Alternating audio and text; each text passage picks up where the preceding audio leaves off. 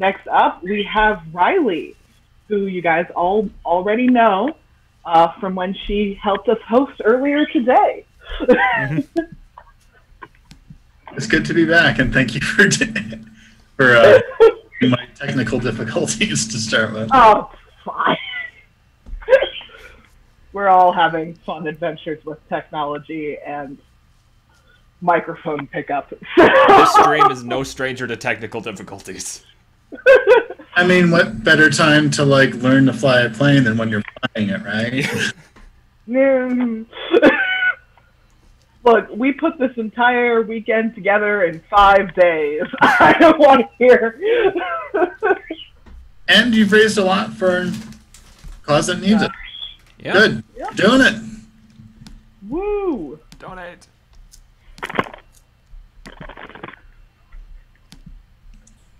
Is that a Calendrodromius I see as an icon there?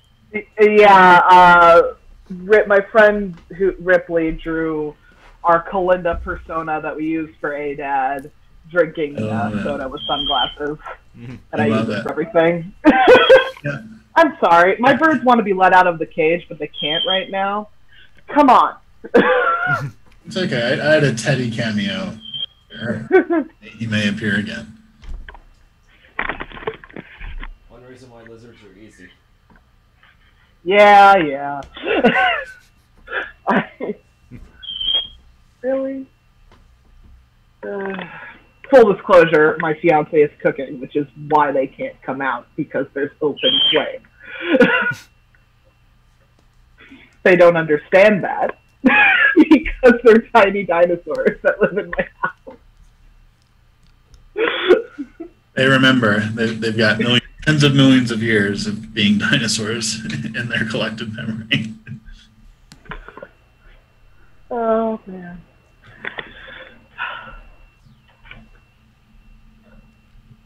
Yeah. So how's everything? Starting everything? to come in for the next one? Yeah. How's everyone's day been so far?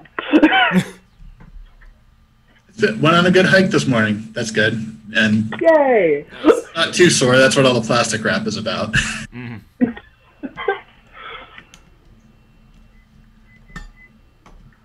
Oh, man. I guess I could introduce Riley officially now, or should I wait till we technically are supposed to start in 3 minutes? Anytime you like. Yeah. Here you go. So Riley Black is the author of Skeleton Keys, My Beloved Brontosaurus, and other Feliciferous books.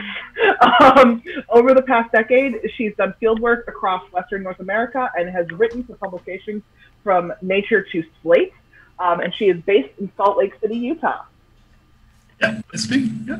And this evening, I was about to say afternoon, but it's not really afternoon for almost anybody. This evening, we'll be talking about my good friend Allosaurus a little bit. Yay! I have a PowerPoint presentation that I'll try and pull up, and then after that, I'm going to have a little bit of assistance talking a little bit about Allosaurus anatomy, which should be pretty fun. So let me see if I hit the buttons in the right order.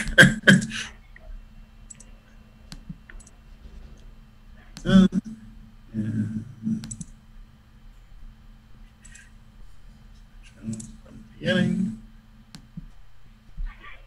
All right, does it seem to be working? You should all be looking at Allosaurus. Okay, great. So this presentation, I put it together for the Dinosaur Journey Museum in Fruita, Colorado a couple of weeks ago.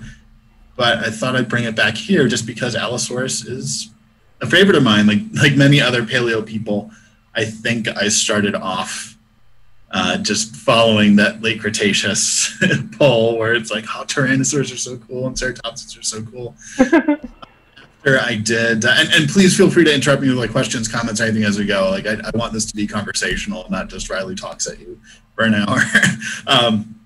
But I did some field work in the Morrison Formation, working with Peterson from the University of Wisconsin-Oshkosh and John Warnock from NIU. And it really got me into the Morrison Formation, because I really thought for a long time, okay, most of these dinosaurs were named, over a century ago. They've been, they're in multiple papers. We know a fair bit about their anatomy and their relationships and things like that. Is there really all that much new to the Morrison? And I didn't really turn it around and think that, wait, it's really kind of awesome that we have such a great sample size of these animals, that we've known them for so long. We know so many of the other animals that they lived with. We have so many sites. It's kind of like if somebody, tells you Edmontosaurus is a lame dinosaur, like Dicynodonts, like Lystrosaurus, it's just so boring. It's like, no, it's really cool that we have so much of this particular animal. And Allosaurus in particular really just got my attention. I love carnivores, with big scary teeth and claws and all that stuff. And it really just struck me how much this dinosaur was living in the shadow of Tyrannosaurus for basic, not its entire history, because it was named first, which I'll get to in a moment. But it's always been thought of it's another big carnivore, but it's not as cool as T-Rex. So this is my effort to show you otherwise. It could be a lot more Allosaurus appreciation out there in the world. This is a mount of a juvenile specimen, a composite from some of the Cleveland Lloyd dinosaur quarry material here in Utah. The mount's at the Natural History Museum of Utah, and this is a great place where you can have fun museum lights, which I always love doing, seeing if you can get that spotlight through the eye socket and really kind of bring it to life a little bit. So I think I have a couple of figures in this presentation, but almost everything else are photos from Allosaurus at various museums. So where do we really start off with this dinosaur? Well, indigenous people definitely found their bones. Cleveland Lloyd Dinosaur Quarry itself was known to local people. Word got passed to ranchers and then got passed to paleontologists. So, we've been finding Allosaurus bones for a long time, but Allosaurus as we know it, what we call Allosaurus, goes back to 1877. And that's when this is the height of the bone wars between Othniel Charles Marsh, based out of New Haven and Yale, and Edward Drinker Cope out of Philadelphia. There are other figures involved in this tussle as well, but those were the two guys, the two basically cantankerous, I probably shouldn't use a word that I want to use on a PG stream, but very grumpy men who were vying with each other to name as many dinosaurs as they possibly could, as quickly as they possibly could. And this gives you an idea of what some of those descriptions were like. So this is the actual original description for Allosaurus fragilis. If you write species descriptions now and do dinosaur systematics, I don't know whether you think this was a good thing or you want to go back to this and what's so concise. This is really all that was known of that animal to start out, that it was this collection of partial skeleton, this associated group of remains that involves some vertebrae and some limb bones, and enough to tell that this was something that Marsh hadn't seen before. It was something new, and it got its species name fragilis from having that appearance of lightness to the vertebrae. But that's what really what Allosaurus means. It translates literally to different lizard. So it's this, if you imagine it, animal stalking across the Morrison ecosystem, the apex predator of its time, and you ask, somebody, what's an animal called? It means different lizard. That's it. Just, it was different. That's it. If it were named now, I can only imagine the titles we'd come up for, but that's really where Allosaurus got its start. Since that time, we've been actually very, very fortunate with the Allosaurus remains that we found. I'm going to go into the species in a minute or two, but in terms of skeleton representations, in terms of complete skulls, there are multiple individuals from this animal across the Four Corners area of the U.S. and expanding a little bit further from that. This is a mount at the Naturalist Museum of Los Angeles in L.A. The actual skull, the complete skull, is on display in a glass case near this mount. It's one of the most gorgeous dinosaur skulls that I've ever seen. I'm surprised that people don't know it better. And it's just one of several that we have for Allosaurus. So this isn't like, okay, we've got a bit of maxilla here, and we've got a piece of leg there, and we have some claws and stuff. We can kind of cobble together an image of this animal. We have a good idea of what this animal looked like, how it grew, what its growth cycles were. I'm going to get into some of that as I go through this, but this is just an example of just like how well represented this animal is, and that's really important for determining paleobiology. It's really cool when we get a new dinosaur, but oftentimes those are very fragmentary skeletons. They are be one of a kind, basically. There's some dinosaurs I'm sure we all know of. They're named basically from a bit of jaw, and that's about it. And I think it's really amazing that we have dozens of this carnivore. Carnivores are supposed to be rare. There's actually a book that's famous in ecology called "Why Big Fierce Animals Are Rare," relating to food webs and why you have more grassland herbivores and more herbivores than carnivores. It's really kind of astounding that we have so much Allosaurus from the Morrison Formation and from equivalent formations in Europe. So we do get Allosaurus on the Iberian Peninsula from about the same time as the Western U.S., but most finds, the bulk of what we know about this animal, comes from the Four Corners area of the U.S. and a little bit further on. Depending on what you call some of these animals, the occurrence of Allosaurus in some spots in New Mexico and Oklahoma might be debated. Some people call those animals Saurophaganax and think they're a larger, closely related version.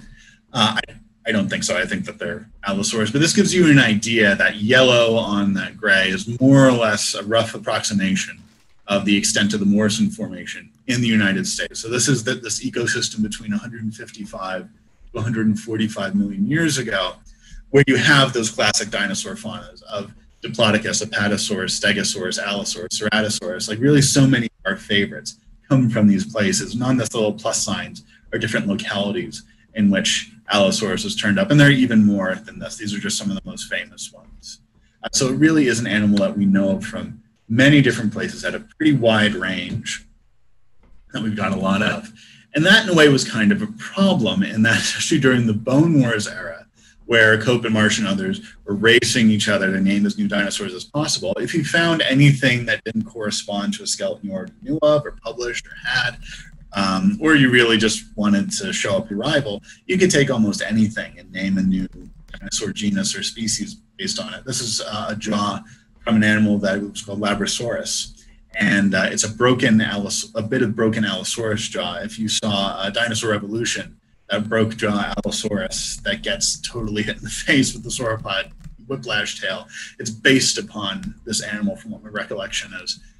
And we now know that it is in fact Allosaurus, but at the time this pathological jaw was saying, oh, this is something different. I'm just gonna give it a new name, file it away, onto the next thing. It kind of made a bit of a mess. So under Allosaurus, if you search for it in a dinosaur encyclopedia or even on Wikipedia, you can see all these synonyms that were named for it over time, and that took a little bit of straightening out.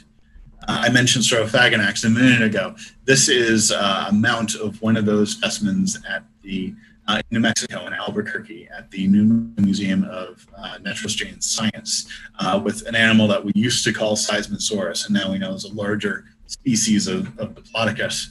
So Saurophaganax, it seemed to be an allosaur, and I think an Allosaurus that's getting up to almost T-Rex size. So this is an above average Allosaurus in some of what we see. Where that fits systematically, if this is a new species or really can be folded into Allosaurus fragilis, I don't really know if that's been resolved yet, but you can see just looking at it that like whatever differences it has in that population of animals, it's really not all that significant.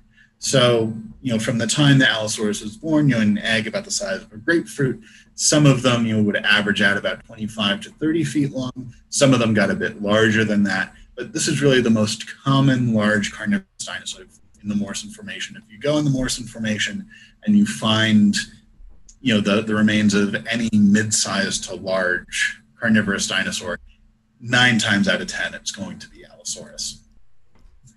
But how do these specimens relate to each other? I mentioned before we have all these names that have turned out to be synonyms. Well, we have the famous Allosaurus fragilis, that was the first one named, but that occurs in what we call the Brushy Basin number of the Morrison. So towards the end of Morrison time, basically those latter 4 to 5 million years. If you go down a level, basically earlier than Allosaurus fragilis, you get Allosaurus jamadsoni. So this is Big Al 2, a couple of other specimens that have been found.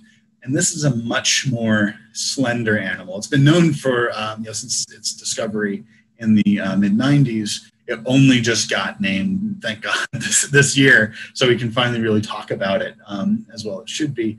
But this is an animal that seemed much more svelte, much more slender. It wasn't as bulked out as Allosaurus fragilis is. And then across the Atlantic on the Iberian Peninsula, we have a European species of Allosaurus. We don't have a complete look at it yet, but it seems consistent with Allosaurus. This doesn't seem to be another example of finding a dinosaur distantly and saying, okay, well, it's a theropod and it lives at this kind of same time. There are sites like Tendaguru in Tanzania where some remains there were traditionally named after Morrison theropods, but it turns out that there's something different. This is a case where this really does seem to be Allosaurus in this habitat that's far away from the Morrison Formation. Why that is still being resolved. But this is how it stands now. These are the three what are considered valid species of Allosaurus. And for our purposes, for most of what I'm going to be talking about, you have Allosaurus jimnadsoni and that saltwash member that's a bit older. And then right after they have Allosaurus fragilis, which is an animal you see the back of the skull start to widen out. I've got my little model here. If you look at it head on, let's see if I can orient it right. It's not quite doing the T-Rex thing where it's like all the way out here, but it's a bit bulkier at the back of the skull that they're adding on more jaw closure musculature. The animal's doing something a little bit different than it did previously. And here's a photograph of an Allosaurus fragilis at the Utah Fieldhouse of Natural History outside Dinosaur National Monument in Utah. And this is really the classic animal. This is what we think of when we think of Allosaurus proper. Stalking a Stegosaurus or trying to eat baby apatosaurs like they're popcorn. This is the animal that really set the image for what this dinosaur is. So what do we know about its biology? Well, I love this reconstruction of Allosaurus facing off against an adult Barosaurus trying to protect its baby. You can kind of see it right at the bottom, just that little head poking up. I doubt confrontations like this happened all that often. If we think about the way sauropods and other dinosaurs reproduced, it was relatively similar to sea turtles, as far as I can tell from current hypotheses, that they laid a whole bunch of eggs. Maybe they had some amount of guarding those nests, but possibly not. It was more of what we call lay them and leave them strategy. And I believe it's John Foster and other folks who've basically called those baby sauropods Jurassic popcorn. That when these babies would hatch, they'd flood the ecosystem. And we know from other dinosaur species and studies over life histories that first year for most dinosaurs was incredibly brutal, that the population would just crash. Basically, you'd have all these babies, but very few would make it past through that first year. And carnivorous dinosaurs like Allosaurus were part of that. But there are a couple of other ideas. For example, when you get a large sauropod like Barosaurus or like Diplodocus or Apatosaurus, that's multiple tons of meat out on the landscape. So if that dinosaur passes away from injury, from disease, from old age, whatever it is, that's another smorgasbord. And there's an idea, unfortunately, I don't think there's a great way to test it as yet. You probably have to look for wounds on sauropod bones that have since healed and find them in multiple places. But there's this idea, I think it's attributed to Greg Paul, I might be wrong on that, but that Allosaurus was what we call a flesh grazer, that was basically running up to sauropods, taking this big, we know it could open its jaws to about 90 degrees or so, just taking this big bite out of it and running away. You have a meal. It's kind of like the way that white sharks attack elephant seals, but without finishing the job, that they kind of harvest these sauropods in a way. So it's a pretty neat idea, but that's not how do we actually test it. But whatever Allosaurus was doing, it was actually really successful at it. We find it much greater abundance than Ceratosaurus, which is found in many of the same quarries, and much, much greater abundance than Torvosaurus, which is a larger animal, but not found in quite so many places, and that we actually don't have a great single skeleton for, and we don't know whether these reasons have to do with competition or these other animals like Ceratosaurus and Torvosaurus were living in more upland environments and then coming in. That's something that has yet to be answered, but for whatever reason, Allosaurus was the carnivorous dinosaur through most of the Morrison Formation, and feeding on animals like Camptosaurus as well. I just kind of love this mount from the Royal Tyrrell Museum in Alberta because it kind of has a, hey, it tickles kind of aspect to it. So what about the social lives of these dinosaurs? There are places like Cleveland Lloyd Dinosaur Quarry, which I've done field work over over the past, I think, 5 years now. I wish I were out there this summer, but unfortunately we're all still in lockdown as well. We should be. But in that place, we have dozens of Allosaurus specimens of all different ages, from yearling through mature adult, in the same place. And this is the only quarry that is like this. Most Morrison Formation quarries, you find a lot of herbivorous dinosaurs, a lot of Camarasaurus, a lot of Apatosaurus, things like that. You don't find all that many carnivores, and that fits with what we know about the ecology of these animals, that you can't have more carnivores than you have herbivores unless the carnivores are eating each other. I know that's a hypothesis for some Triassic ecosystems. Whatever's going on at Cleveland Lloyd is kind of strange, and it can't necessarily be used as an example of pack hunting behavior or sociality. We have these little glimmers that really only bring up more questions. So, for example, this is the Allosaurus fragilis mount, the neotype for this animal that's been totally cleaned up, reconstructed, put in this new pose. And the reason it has its tail around these eggs is based upon a site out in Wyoming where there are Allosaurus eggs, and there are little embryonic Allosaurus bits and pieces in there. Do nesting grounds like that have something to do with the Cleveland Lloyd mystery? We don't really know that. That's one hypothesis. That's one that I particularly favor, because it would make sense why you would have multiple animals in this small area. But when we look at that site in particular, what we see is multiple events, and this is the work that Joe Peterson and John Warnock and their colleagues have done, over the past number of years, where this was not a predator trap. It was not a place where dinosaurs just died of drought and then got covered up. It was a place where you had multiple events happening season after season, where Allosaurus would die somewhere on the landscape during the dry season, probably. And then during the wet season, regardless of what else happened, those rainwaters would basically flood through the local channels. They would spill over into this mucky pond, basically, that was just full of this gross dinosaur soup. I can only imagine what the smell would have been like. It was mostly full of Allosaurus. So you just have these layers of these animals in one spot. So we don't know why so many are in this one spot, but we do know that they were there, and that something unusual was going on. There are other cores where we find multiple Allosaurus specimens as well, but we're still kind of correlating what all those mean to each other. And this is what you see when you drive up to Cleveland Lloyd Dinosaur Quarry now. They have this kind of Jurassic Park gate with a couple of snarling Allosaurus on the outside. And I just do that in there because I think it's kind of fun. And it's good to see some of that dinosaur as well, that not everything isn't T-Rex all the time. So we know that these were predatory animals. We have bitten bones, we have tooth mark bones. There's actually just an awesome study that came out a couple of weeks ago from My Gap Moore Quarry, just on the other side of the Utah border in Fruita, Colorado, finding multiple bite marks, a high incidence of bite marks in this quarry, many of them attributed to Allosaurus, some of them on Allosaurus bones themselves. So we have an idea, beyond the teeth and the claws, we have evidence of on the bones that these were actively carnivorous animals. They also scavenged, they also likely cannibalized each other. And life was hard, and we know that life was hard in addition to all that predatory evidence from the injuries that Allosaurus carried. Many Allosaurus skeletons have some kind of pathology on. This is from the tail section of the mount at the American Museum of Natural History in New York City. And you can see there how a couple of those vertebrae have fused together, and the chevron is fused to those vertebrae on the bottom. I don't know what that pathology was caused by, whether it was some kind of bacterial infection, whether it was bone cancer, whether it was an injury that caused this fusion, but that's just one of many that you'll find. If you look at, famously the Big Al specimen, which I think Alex Hastings mentioned earlier during their talk, that I think that specimen has around 17 pathologies on just that one alone, from broken ribs to infected toe bones. These animals had a pretty rough life. That this was something that they were actively pursuing their prey items, and having a kind of tough time in the process.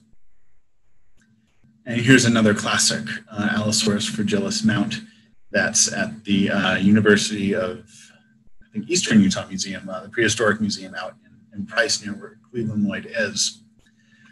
So what does this all lead to? Well, we know quite a bit about what Allosaurus's brain looked like, and that we have a skull, the back of the skull from Cleveland Lloyd Dinosaur Quarry, that got infilled with sediment. and it gives us the shape of the brain, so we know it had a large olfactory bulb, and we get an idea that could only hear low-frequency sounds based upon the anatomy of that inner ear. We know that it could throw its jaw open wide. We know that it didn't quite have the crunching power of Tyrannosaurus rex, but it might not have needed to do that. This was a different kind of predatory dinosaur. In terms of its sociality, we haven't really resolved what that looked like yet. It's relatively hard to without something like a track site or skeletons found in a particular kind of association. But what I love about Allosaurus is this is an animal that has, this great fossil record, dozens of skeletons, and we still have so many of these essential questions to ask, like so many questions that we ask about other dinosaur species. We can use those same techniques on Allosaurus as well and get a better idea of how it fit into its Morrison environment, because the Morrison is really quite strange. The diversity is relatively high. You have all these large herbivorous dinosaurs, all these large sauropod dinosaurs living on the same landscapes. You have multiple large predators, you have multiple small predators, you have oddballs like Stegosaurus shuffling around.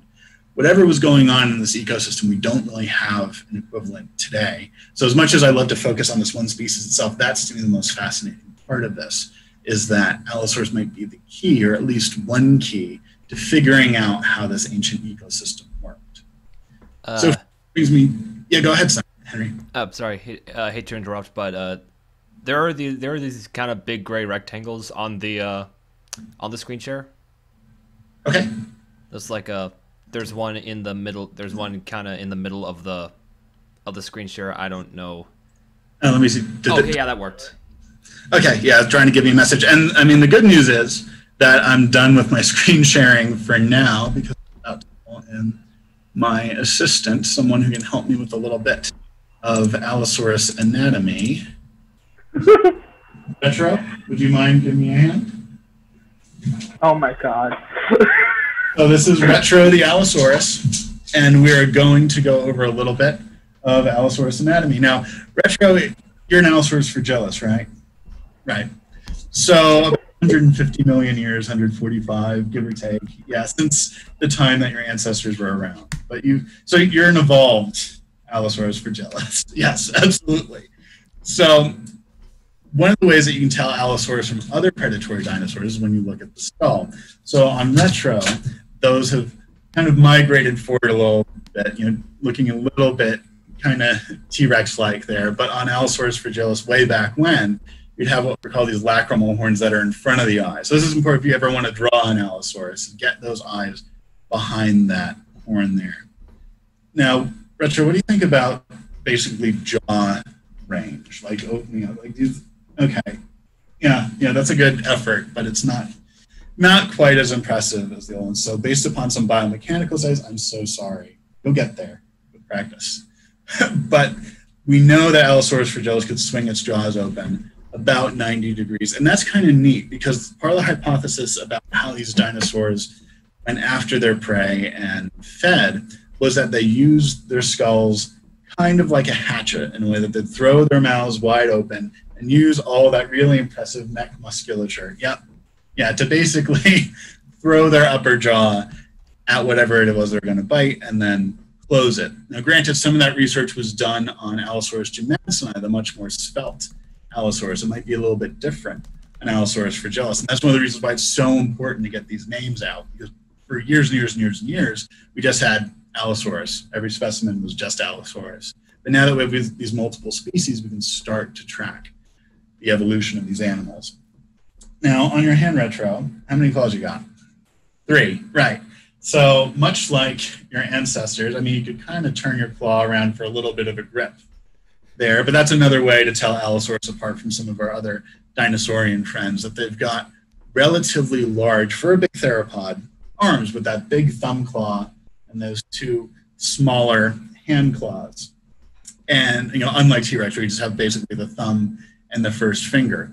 The real question is why? We learned earlier today in some of our other streams that dinosaurs were clappers and not slappers, right? I mean, you can do both.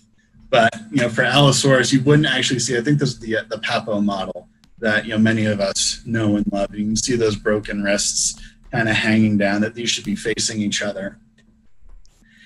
And that allows for that prey capture grip.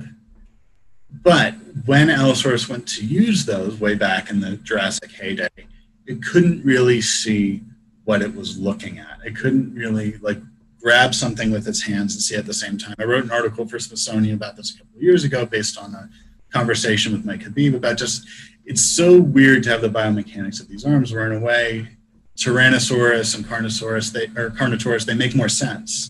And that their arms are almost vestigial or relatively small. They might be powerful, but they're not really doing much in terms of prey capture. Allosaurus, you've got these big, relatively powerful looking arms, and yet they don't seem like they were really well used for that purpose. So it's a matter of why. Why amongst the Allosaurs, whether it's Allosaurus itself or some of its relatives, like Acrocanthosaurus, why they had these relatively large arms.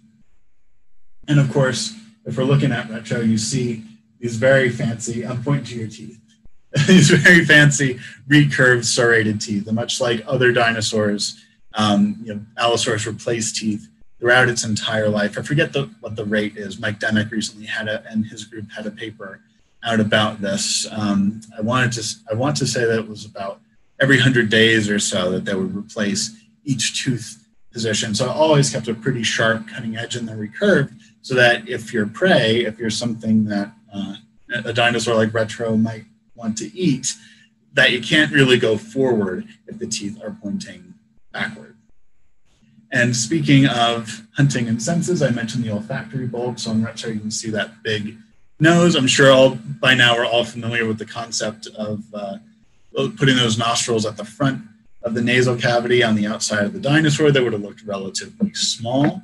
But Allosaurus, all the same, had a relatively powerful sense of smell. This dinosaur could smell things from a long way off, pick up relatively small concentrations of those delicious carrion basically scents out on the air and find prey on these open floodplain type landscapes. Really, to me, it's surprising how long Allosaurus species survive, that you find them throughout much of the Morrison, millions upon millions of years, but also that the dinosaur didn't persist. We don't know why Allosaurus as it was went extinct. I know it's a bummer. Well, I mean, leaving you as an exception. So that, I think, was about all the Allosaurus presentation that I had planned for the moment, and I'm happy to chat and take questions. We would all like to say we are honored that an Allosaurus has time traveled to support Black Lives Matter. Yes. Absolutely. It is amazing. Retro was just hiding. Retro is very good at hide and seek. We do have a backlog of Riley questions. But I think and I saw some of them coming in, so I wanted to make sure I left enough time. I think I have to let Henry ask them because I'm not going to be able to stop laughing for a while. All right. And I just wanted to be clear that, like, I know I did get called out for being a furry early on the stream. It's like, well, call me a furry, this is what you're going to get. But this is a furry accepting space. Absolutely. We call out anyone who judges furries. Oh my god. Okay. All right. Henry, take it away. First question. Have you faced any significant hurdles as a trans woman involved in paleontology and science communication, be that among professionals, peers, the general public, etc.? Yeah. It's been an interesting ride. I know for my part that I do, I retain a certain amount of privilege and that I built my career before I came out. Sometimes I think about what my life would be like if I came out first and then had to build a career and what that would have been like. And I think it would have been much harder. Still, I think in general, the paleo community has been very welcoming. I was really heartened to see, like, when I came out, because I didn't do a big announcement. I just basically started living as Riley, living as myself, that a number of people that I knew were already behind me, voiced their support, made me feel welcome. Not everybody has shown that same response, but I think it's been overwhelmingly positive. And this is still relatively new to me. I started on hormone replacement therapy, and I came out as a trans woman last year. That field season was my first, but at the time, those changes hadn't really started happening yet. I hadn't put a lot of effort into changing my gender expression or my appearance yet. So many people, I still look like a cisgender man, or that I might be an eccentric man or something like that. And it made things a little bit difficult. For example, I was out in the field in June of last year, just about a year ago, in the Pilot Mountains. We were doing some Triassic marine field work, looking for Shonisaurus, these big whale-sized ichthyosaurs. And the place that we picked, there was a little bit of a spring there, and the guy who owned the water rights to that spring came up and he, said hi and everything. And he starts talking about, who he is, and he asks us who we are, and we're chatting. And then he starts going on this racist and homophobic rant against people in Nevada that he doesn't like, and all the people up in the Capitol in Reno that he doesn't like.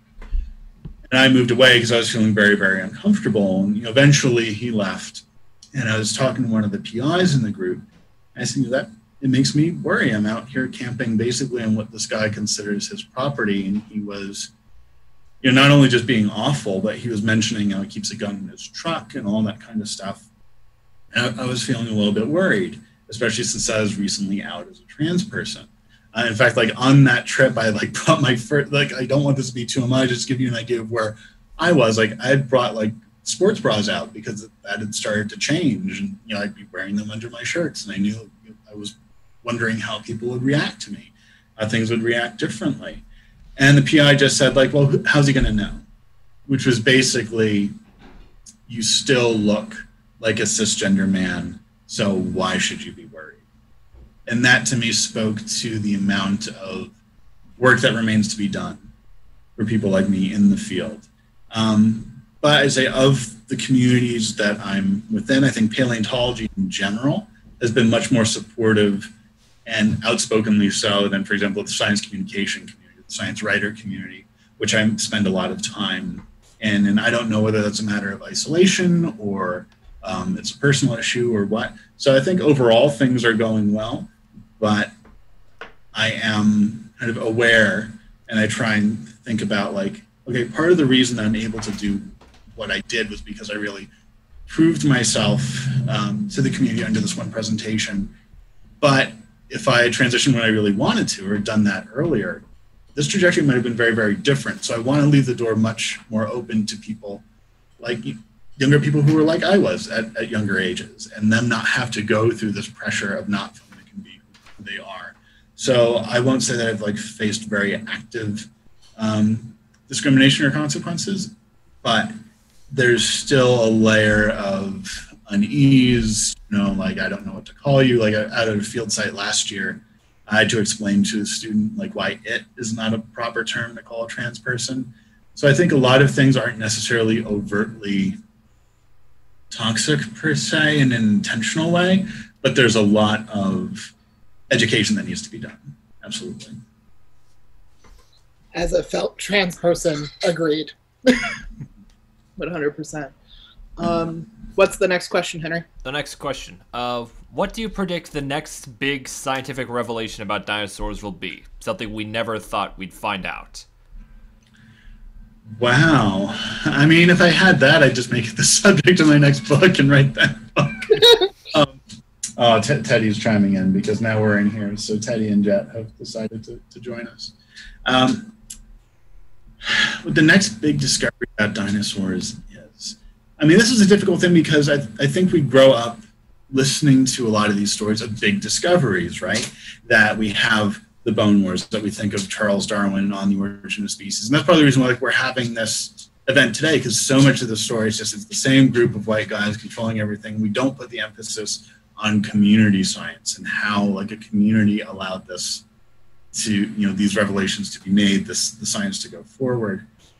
I'm not sure that there's going to be a singular dinosaur discovery that really changes everything for us. I think the picture of dinosaurs that we're getting is getting better and better over time. There's certainly some big questions that remain to be resolved, but I'm not sure there's going to be any one fossil that really does it. I'd say dinosaurian physiology is the big one. It's going to be variable as well. I think during the 70s and 80s, there's that big debate, and I was growing up. I was born in 1983, so the dinomania of the 80s and 90s was with me, and seeing the same people in every documentary talk about were dinosaurs warm-blooded or cold-blooded, and that debate really was kind of the context of where I started.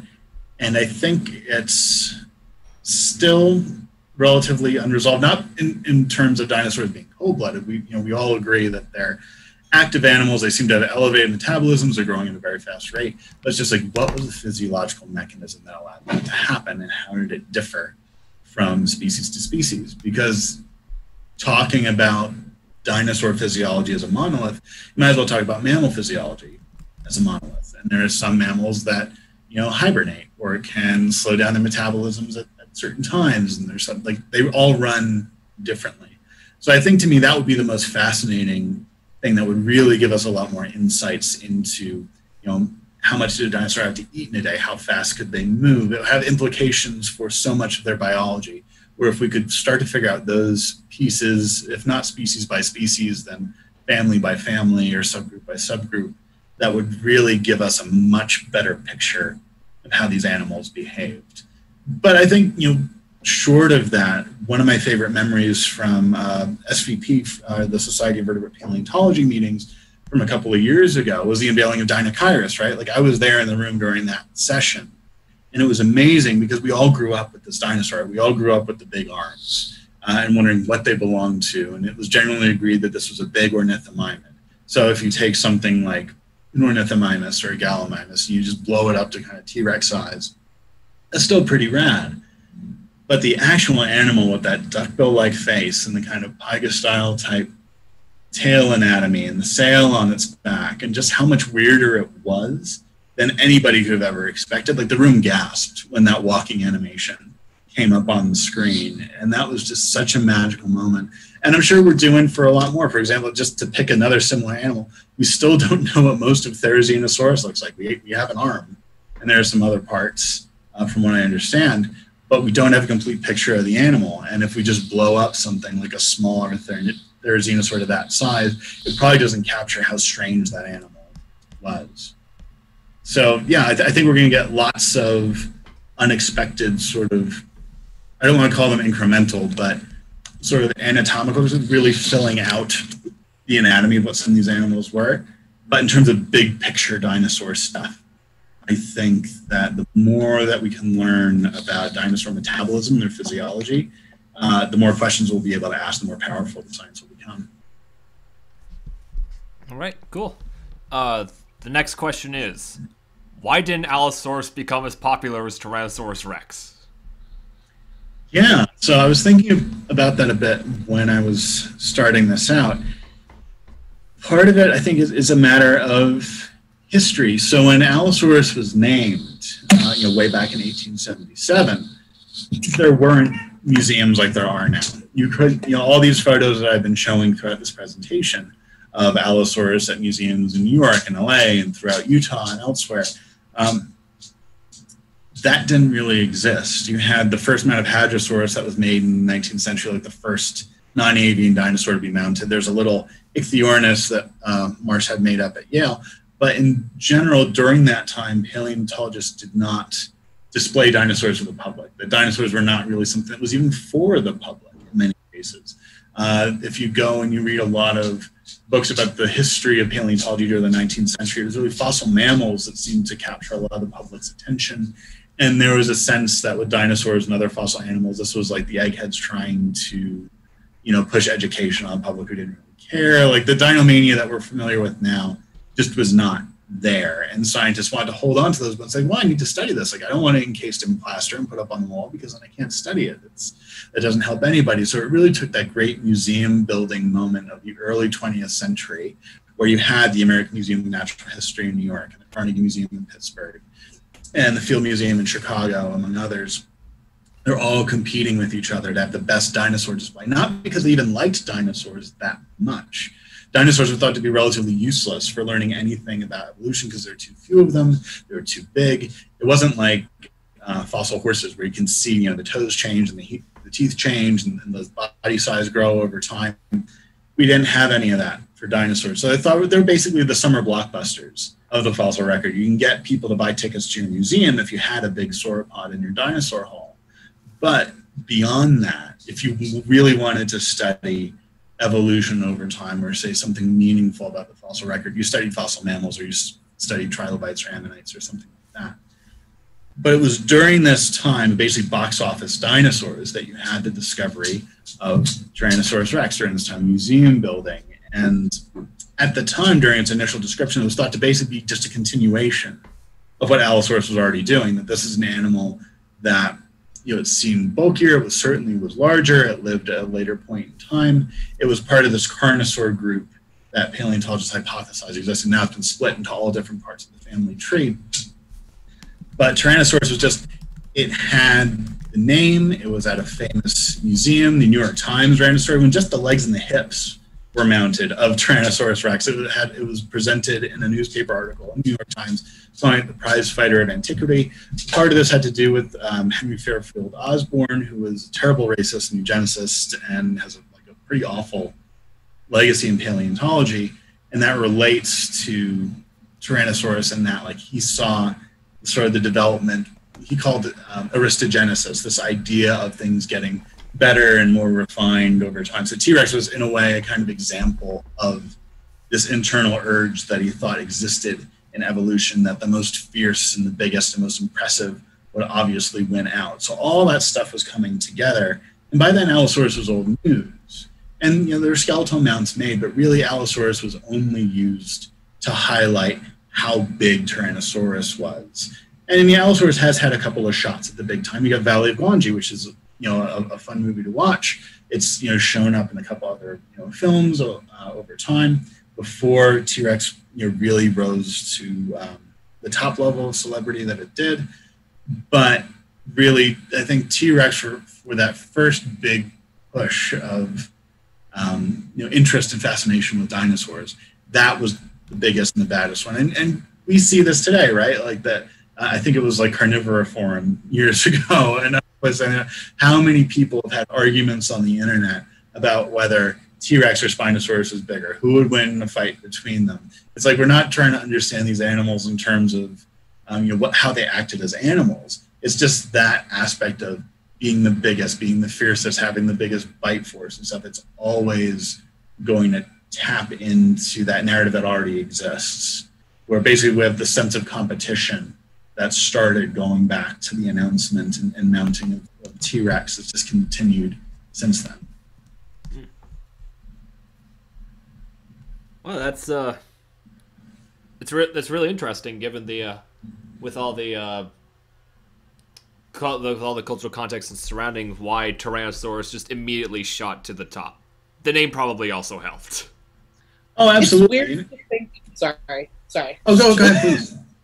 I was going to say, it's weird to think how much culture shapes science more than people want to admit, and how much science shapes culture more than people want to admit. Mm-hmm. Absolutely. Well, paleontology out of context isn't really anything. It's a science, and science is a way of knowing. It's a process. It's a conversation. I think we often have this idea of science, and paleontology in particular, that we go in the field or go through a museum collection, we find something new, or we make a discovery, and that's a new fact that is known, and now it goes on the shelf somewhere, and we just move on to the next thing. Really, what people study and why they study it, and the sort of even just the egos involved in our field, and there certainly are. All this stuff plays into the science, and it comes through. I think people who say, just let the science stand for itself. Let's just talk about the science as it is. I don't want to talk about the historical context. I don't want to talk about politics. That's being its own kind of science denialist. Trying to be a science purist ends up denying a lot of what science is. And just pick an alternate example outside of our field, you see this with the myth of the alpha wolf. So this idea that still is perpetuated today, and you'll see it in books about business or hear it in conversation, that wolves have an alpha pair, and they mate and they prevent everybody else from mating, and they really control everything everybody does. And we've known for decades that this isn't how it works, that a lot of that sort of controlling and militaristic idea of carnivore social behavior came from male naturalists who served in World War II or were somehow involved in that conflict, afterwards going out into the field, and when they looked at wolves and what they were doing, seeing militaristic tactics. They were seeing the generals sending their soldiers out to battle and coordinating things that way. They didn't think in terms of cooperation or emphasizing the sort of maternal nature of female wolves or things like that. It was this idea of like alpha and control and stuff because of their background. And that's why diversity is so important to science, because how you're raised, who you are, the things that you take in, the conversations that you have, who you work with, all of those things influences the science. It might not be direct, but it's not as if science is insulated from all of this stuff. All of that informs what we do, and even just like the nature of how we argue and the structure of science itself that we're trying to kind of deconstruct and make a better place for everybody. So I think if you want to understand dinosaurs at all, it's not just a matter of keeping on top of the latest research. You really need to understand these animals in context and why, for example, like theropods will always have, like if you go to a theropod session at SVP, it'll be packed and it's very lively. If there's a session about like ornithopod dinosaurs, there'd be like 20 people there. That's affected by these things as well. Yeah, I remember the fish sessions at the last SVP were almost empty. Which is really a shame because there's some amazing research in fish. That's another example. Like in many cases, we have good sample sizes, or we can do a lot of interesting things, compare them to modern animals, and that's getting on another tangent. But yeah, like history and context and diversity and who we are, this all informs how the science proceeds. You might not be able to see it in the individual paper, but when you start to step back a little bit, get that bigger view and like who trained who and who came from what background and tradition, like all these things start to come together. Yeah. All right, so we don't have a donation for this, but several people in the chat are curious about the like, what do you think about Saurophagonax? Like, is it a species? Like, is it a different species, or is it the same thing as one of the already known species of Allosaurus? And someone also brought up Eponterius.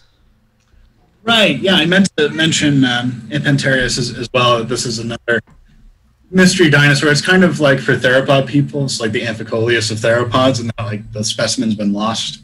It's unlikely that we're going to find it again. But this seems to be, I think it was initially described as a sauropod, but it turned out to be an Allosaurus that's getting the comparable within the range of some of the largest carnivorous theropods. For Saurophagonax, it's been like, some people still consider it its own genus. Some people will call it Allosaurus maximus. Some other folks say that it's just basically like an Allosaurus fragilis that grew a little bit bigger. It gets a bit complicated because from what I understand, the bones that were initially excavated to name that specimen, which were in Oklahoma, were excavated by a WPA group, so Works Progress Administration group, in the wake of the Depression. So this is basically a new deal. You know, we're trying to send people to work, and some of those people were working on excavating dinosaurs. And it was great that they were doing that, but they didn't always have training. So some of those bones are not in the best condition that they could be. I think there's been other specimens that have shown up since then, but there hasn't been a synthetic study of. So, for example, a couple of years ago, we had Emmanuel Schopp in that group that came out with that Brontosaurus paper saying that maybe Brontosaurus is valid again. We're going to do a specimen level phylogeny of these dinosaurs and see how everybody relates to each other. I think in terms of that argument, there's something else to, you know, that's a whole other thing whether Brontosaurus is valid or not, but we're still lacking that for Allosaurus as yet, and how Saurophagonax relates.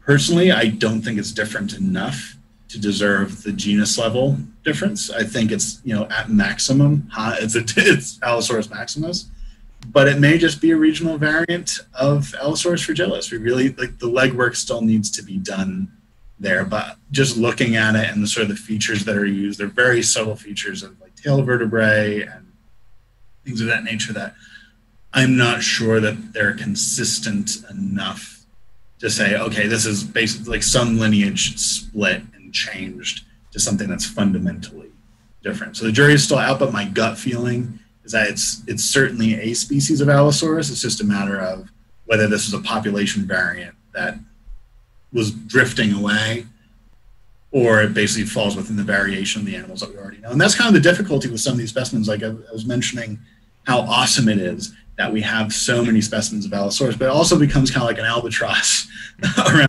a worker's neck, where if they want to see every specimen, study every specimen, that's a lifetime's worth of work. This is one of the reasons why we don't, for example, have a consensus on how many species of Camarasaurus there were. So probably one of the primary prey animals for Allosaurus, how many Camarasaurus species were there? Was like Camarasaurus grandis, like the largest one, actually its own big species, or is this just kind of the end of the growth curve?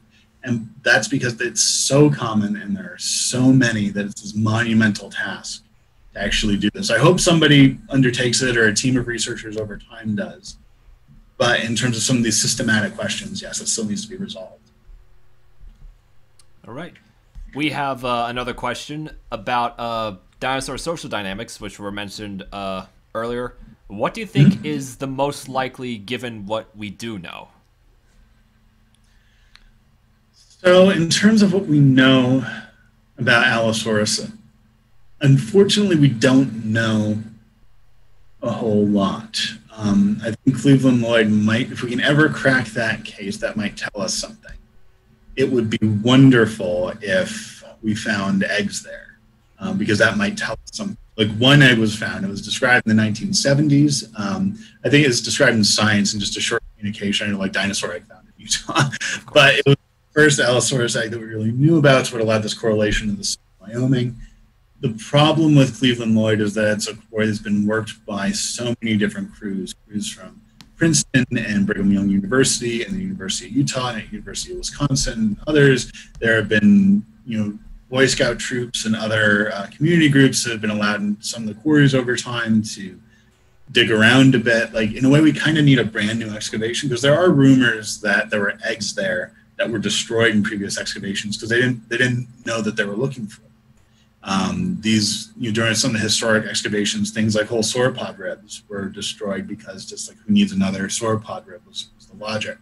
So Joe Peterson and his group have been doing some of that systematic new excavation, but I'd be really fascinated to see if we could push beyond where the existing quarry is. You can go see it, you can go drive up to it. It's a part of Jurassic National Monument now, so you can see the historic quarry and where the extent of it was.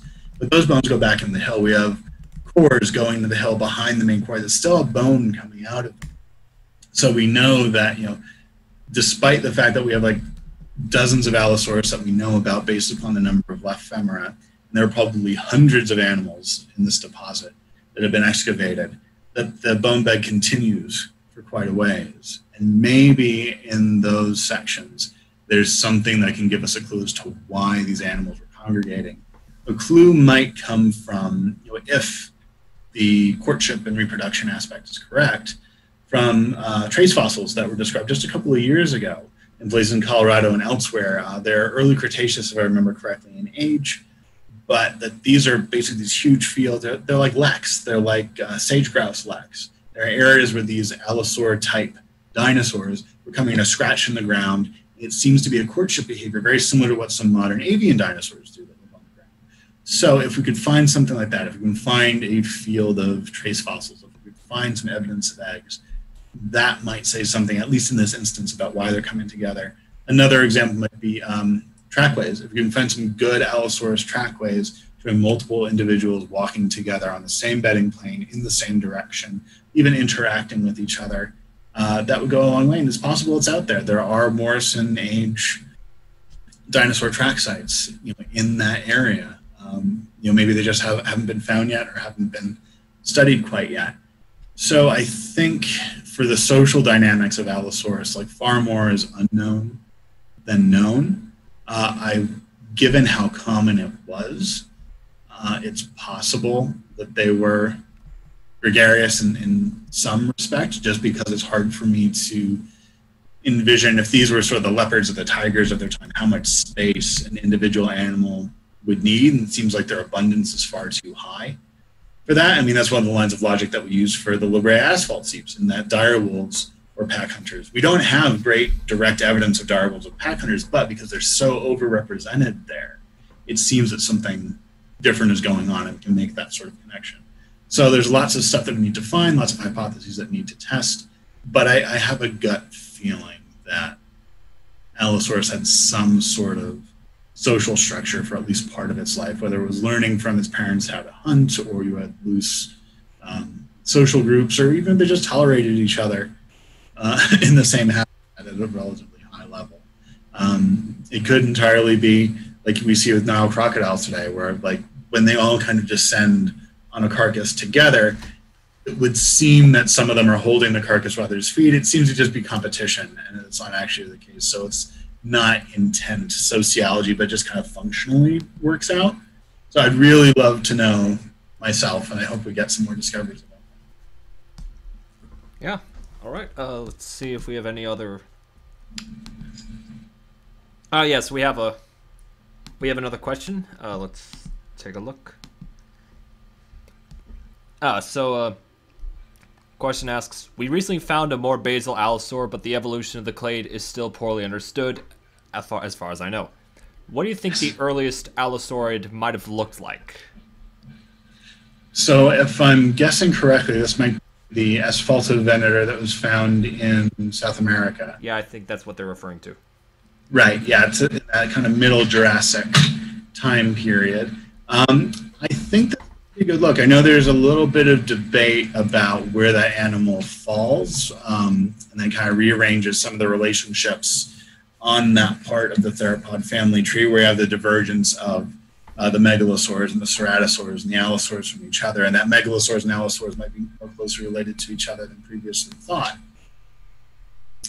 To me, it looks really similar to what we see involving Allosaurus, but is this a matter of homoplasy? Is this a matter of convergent evolution? Because we know theropods throughout the Jurassic were really displaying a lot of different sorts of eye ornamentation. That, if that's already kind of in the genetic mix or developmental mix for possibility, similar to like ceratopsid dinosaurs in late Cretaceous, where you have lots of different horn arrangements, but some of them start to converge even though they're in different lineages. It's hard to tell, but I think as things stand now, that asphaltovenator is probably a good look at what the beginning of the Allosaur lineage looked like. And I hope that we get a few more fossils to fill that in. The Middle Jurassic, right now, it feels like it's wide open territory, that almost any dinosaur that's found in that time period is going to tell us something new. So I hope we see more of them. Yeah, because the Middle Jurassic is in many places just this void where we barely have anything. So I look forward to what that could tell us. Even in the early Jurassic, even out here, we have a lot of early Jurassic exposures. If you go to Moab, Utah, they surround you. They're all over the place. But it's primarily these dune faces that preserve tracks, almost nothing else. So we know mid-sized to getting a little bit larger theropods were there. We know that this was during a time period where theropods were evolving more headgear. It's the same time period as like Allosaurus, for example, and Coelophytes have had a little bit of ornamentation. So really, even going back into the earlier days of the Jurassic, I wonder if we're going to start to pick up on some of these lineages, some of the changes. Because if you look at those early Jurassic sandstones, even in the American Southwest, they're very fossiliferous, but it's mostly traces. The amount of body fossils that we have, I think, is less than 10. So almost any dinosaur that you find in those, any theropod that you find, that is going to tell you something. So really, we know the Morrison super duper well, but it's those first two chapters of the Jurassic, the early and middle parts, that we really need a clearer look at. Yeah. Well, thank you so much for appearing. It was great to have you on board. Yes, thank you so much. Well, it's been a pleasure, and yeah, Retro and I are both very glad to outsource for a little while. And yeah, if anybody wants to follow up with additional questions, you can find me on Twitter at Laelaps, Laelaps. But thank you so much, both of you and everybody who's made this stream possible. It's great, and please keep donating, whether you ask questions or not. Please keep supporting this cause. It's really important. On that note, actually, I wanted to announce formally that we have passed $4,000 in donations when we include T-shirt sales. Yay! Good. Yay! That's great. So exciting.